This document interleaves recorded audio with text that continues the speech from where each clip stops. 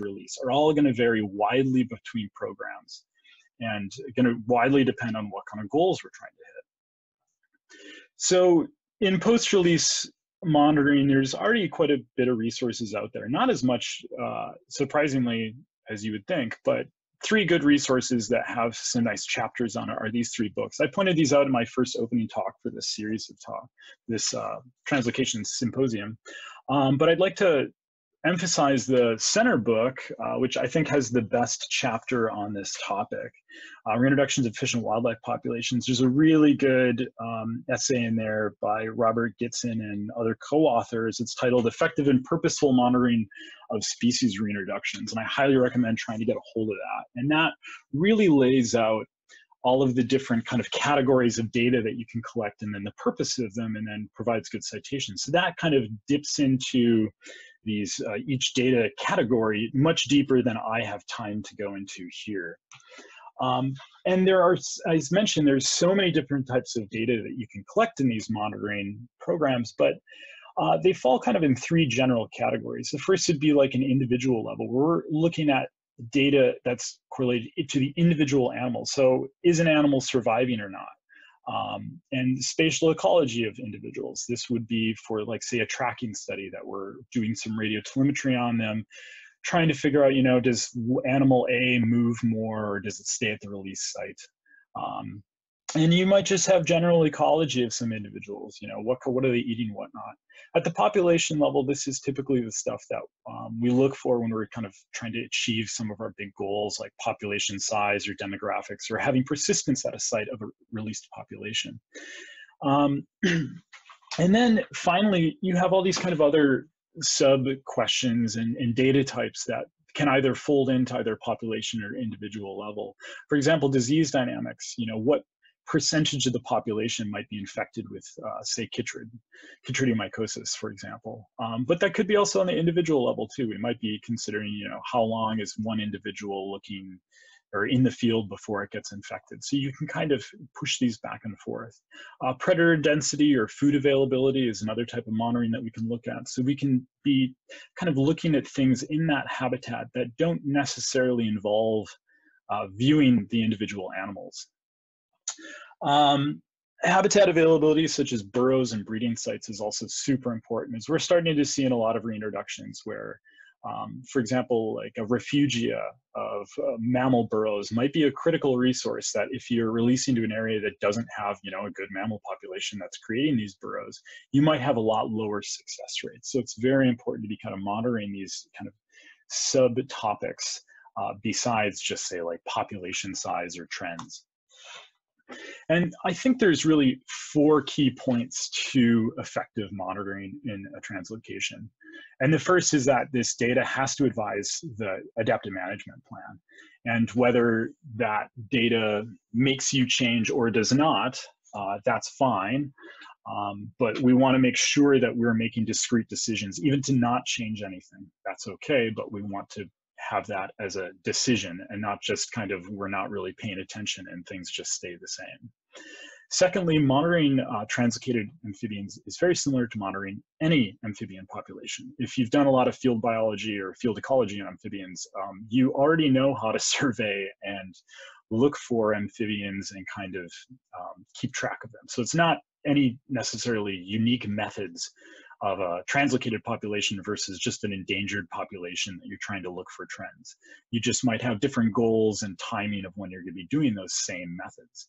And we want all of our monitoring and our survey methods to be kind of comparable between time points. So for example, if we're doing yearly population counts, I want to be able to compare, you know, year 1 population counts, if we're, say, going to release 500 individuals every year, year after year after year, to see how this wild population is doing. I want to be able to have it hopefully comparable with 10, 20, maybe 30 years down the road. And I think it's important to then think about these methods we're using, and specifically that leads to our last point, is using kind of standardized data collection methods. And one of the main reasons to do this is, for example, if we're kind of doing kind of a half-assed kind of survey, on year 1 through 5. And on year 5 of our translocation project, we start realizing, we really need to have a really robust standard method set. And then I have to, redo all of my monitoring. And that's not ideal, because then those first 5 years aren't necessarily comparable with all the years after that. And for part 2 of this talk, I just wanted to go over some of these kind of monitoring methods and briefly go over a few of them. And they really break down into, first with these questions is methods that don't involve marked individuals. So this might be like point counts or going out and surveying. And then the secondly is having individually marked or batch marked individuals. And individually marked would be, say, pit tags, which are pretty common at zoos, where you're implanting, something that then we can individually identify each animal to itself. Where batch marked would be, say, we mark the whole release in the same way, and then we know that that would be, 2019's release. And so they're all marked, but it's kind of as a batch, and we're not necessarily worried about each individual animal. And there's lots of great methods that are already out there for monitoring of amphibians. I wanted to highlight these 3. The first one is the Green Book on the left. That's kind of the Bible of amphibian monitoring. Also, I'm definitely partial to it, because Mo will always yell at me if I ever try to use something else. But John Wilkinson recently published a newer, kind of slightly more updated conservation handbook of survey and monitoring. And then finally, there's a new reptile standard methods for inventory and monitoring book. While it's not amphibian related, it still has really a lot of great kind of survey methods and laying out the kind of groundwork on how to make stuff really replicable. And that is also a really good resource to have. And what's also nice about using these standard methods is your methods can then be compared not only within your own program, but also, say, between programs or between sites. We have a lot of a lot of these amphibians that might be, say, over multiple states, and there's translocation programs happening in multiple places, and different sites might have different jurisdiction or places. And if you can kind of all use the same method, then you're, again, being standard. The first method that I think is by far the most common is just doing these visual encounter surveys, where we go out and we look for amphibians and try to see, after we release them, are they still out in the wild? What happened to them? And these can be as robust or kind of basic as you want. But there's a few points that I wanted to point out that I think we see problems with is not quantifying for search effort and some of the basic principles of doing these visual encountered surveys to make them standardized. And the first is, you're always going to be recording the amount of time searching and what time, whether I go out in a day or a night, I'm going to get different numbers back on how many animals I find to kind of monitor that population. And then secondly, the number of people, and it makes a big difference, right? So you have this person hours, which is super important, especially going between years, right? And you can get kind of falsified population data at a site if you're not taking this into account, because 2 people, it's going to take probably twice as long to find the same number of animals as 4 people. And speed matters too. So if you're walking through a place, or if you're going through super fast, you might not find the same amount of animals. So you can kind of go down this rabbit hole of how standardized you want these surveys to be. And skill matters too, whether I've got, some vlogger who's sitting on his phone all day, or I don't know, my blind grandma goes out and doesn't know the difference between a lizard and a frog. That would give a big difference within my results of this study. And again, you can go down just kind of endlessly standardizing these, and you can really standardize them, but is it worth the effort on a lot of our methods? For example, you could go out and you can hide frogs in the weeds, and there's methods to do this, or little plastic ones, and you send people out in 5 minutes, see how many they can find, and you can standardize, skill and whatnot. But a lot of times that might be really overboard. You just don't have the time, and you just want to go out and kind of figure it out. And this is true too, because visual encounter surveys are a great opportunity of outreach, and that's one of the reasons too that these are very common, is they're pretty low expense.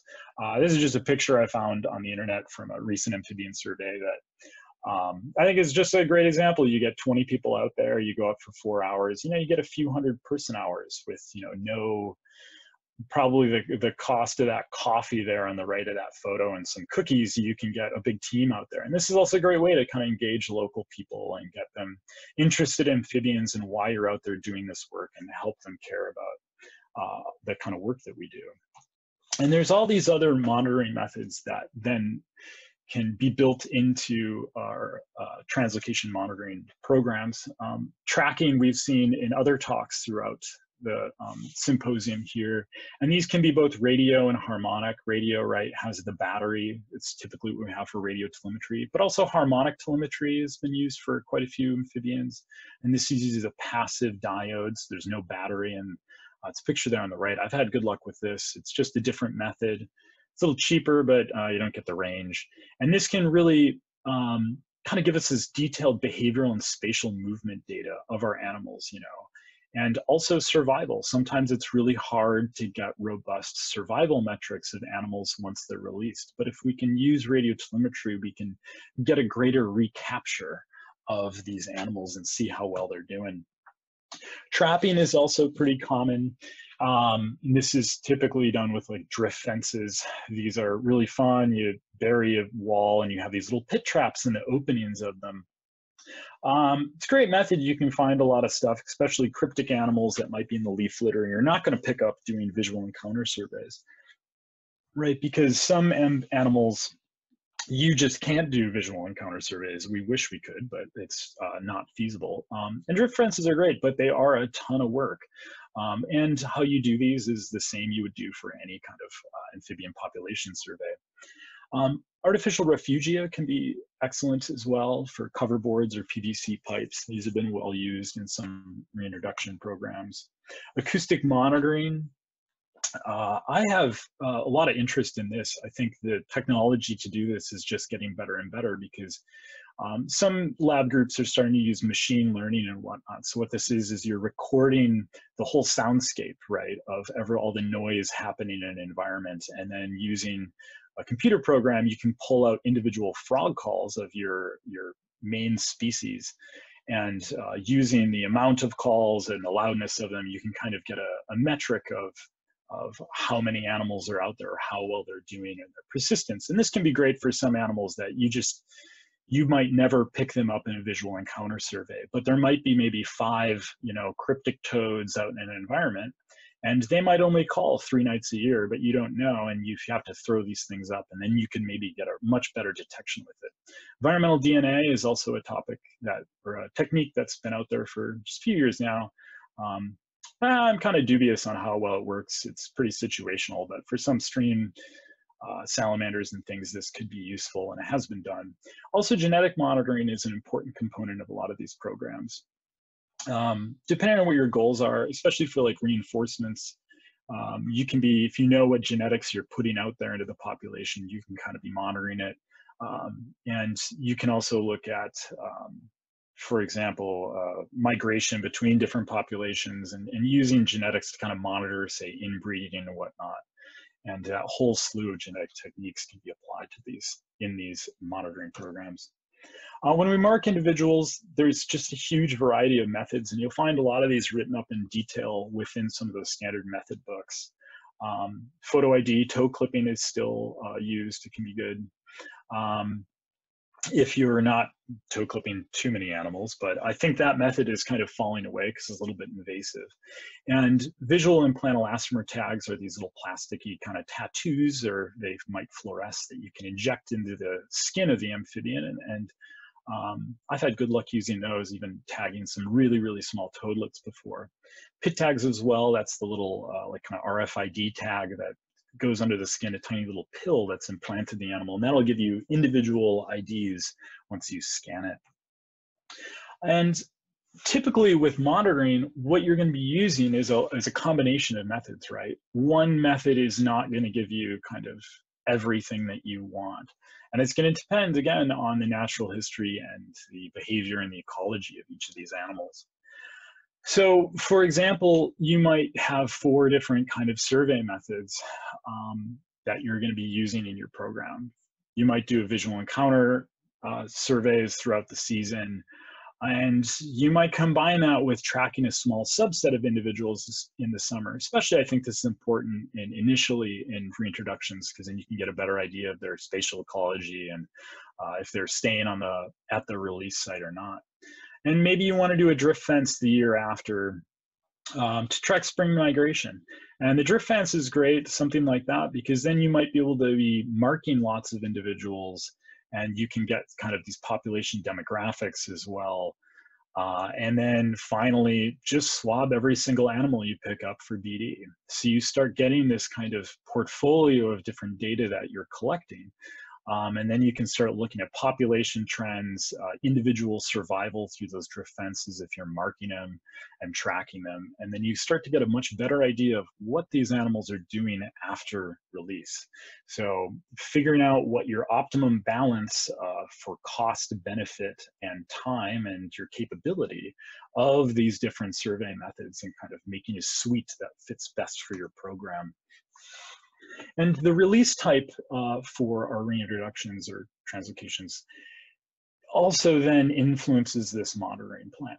And again, there's two general ways to release animals. The first is a hard release, right? You just toss them out there. You bring them out to the release site, you let them go, and then you kind of monitor them afterward. Increasingly, we're seeing evidence that sometimes soft releases can be very useful, or at least improve survival, and this could be acclimating these animals to the release site. This is a soft release enclosure I've used with Wyoming toads that I think helped some of their spatial ecology and probably reduce predation a little bit. You could have predator management, food supplementation, or disease management. These are all soft release. That just means that you're kind of helping this population along a little bit after they're out into the wild. And I think especially with disease management, we're going to be seeing more and more of this in wild populations. So another point that I always like to emphasize, and I get this question a lot, is their value in doing small translocations. I would say absolutely. There's kind of a false idea that if you're going to be doing a translocation, you need to have this huge, robust sample of, I don't know, 500 individuals of a huge variety of genetics, and it's going to be this, one and done, standing forever, persistent population after you do it. But I think that is difficult to do, and as we've seen in most programs, it's this, kind of yearly slow build to get up to maybe that point. And small releases can really provide a lot of data. It's lower cost, and it's a good way to test techniques, train staff, and avoid these mistakes. And if you're gonna do the first, translocation, I think these are just so critical. And you might have, well, you always have tons of problems that you didn't anticipate.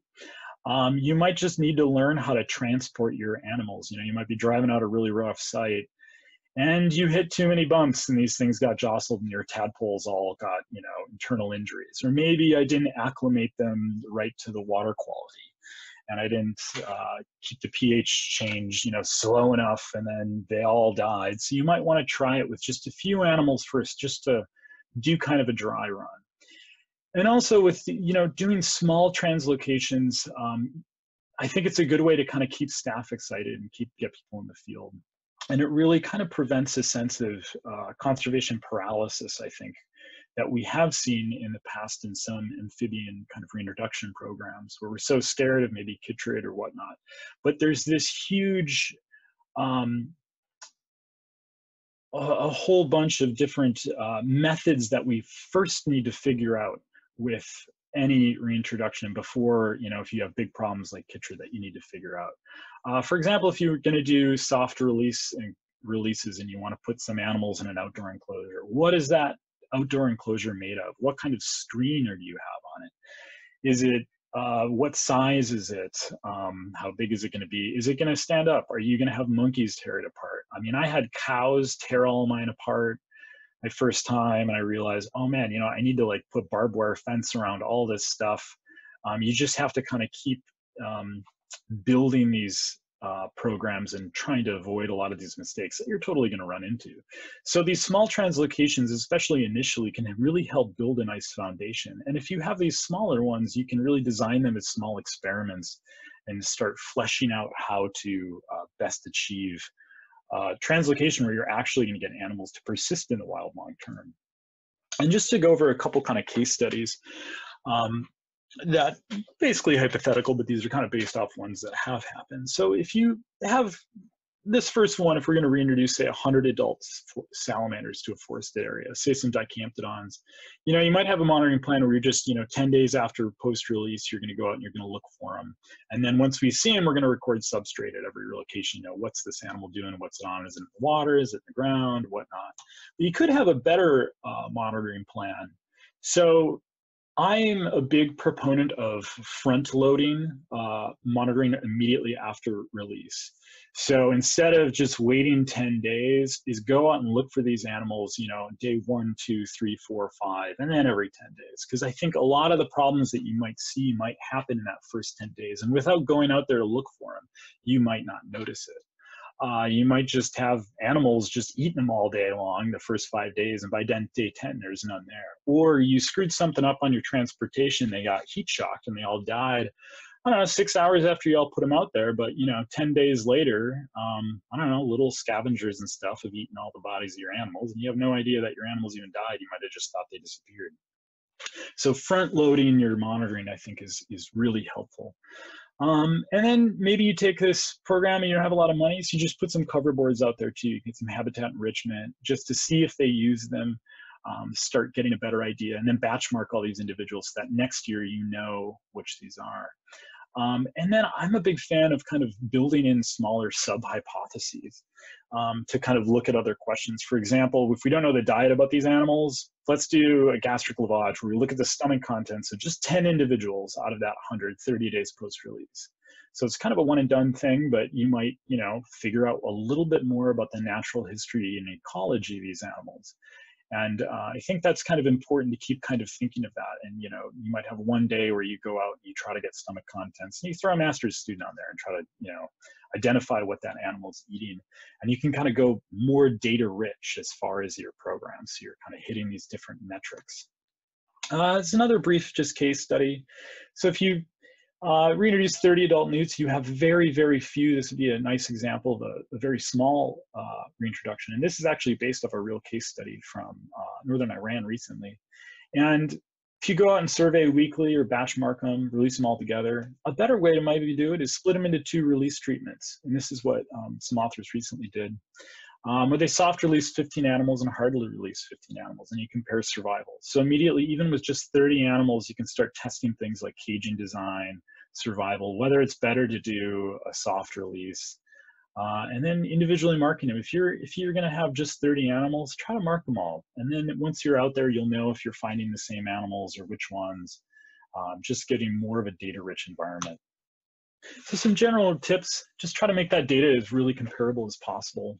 And then go to data rich. And I say that over and over, but I think there's so many lost opportunities when we go out and we just count animals and you're like 1, 2, 3. But where was that animal? Was it on a tree? If it was on a tree, what height was it at? What perch height? Was it under a board? Was it under a log? Is it in leaf litter? You can start teasing out, especially natural history questions out of a lot of these survey, and that can really help with our habitat assessments and things down the road. And then front load that monitoring so that immediately after release, you're really trying to relocate those animals as much as possible, just initially. And that's true, especially even with like radio telemetry and whatnot, because you can have a lot of animals bolt and whatnot immediately, and can help kind of keep a better eye on where all our animals are going.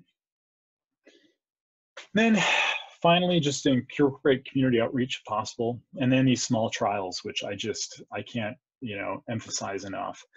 The picture on the right is one of Melanie Murphy and Julie Plasik's wonderful study on caging of tadpoles for kind of raising them up in the field for Wyoming toads, and that was a big success. And they use dozens of these enclosures, this huge field team and whatnot. But, before you get to that point, first you might just have to use, one of those enclosures and test it out. even for a month, and see how it works before you run into pitfalls of trying to do too big too fast. And with that, I'll kind of wrap up my little introduction here on post-release monitoring.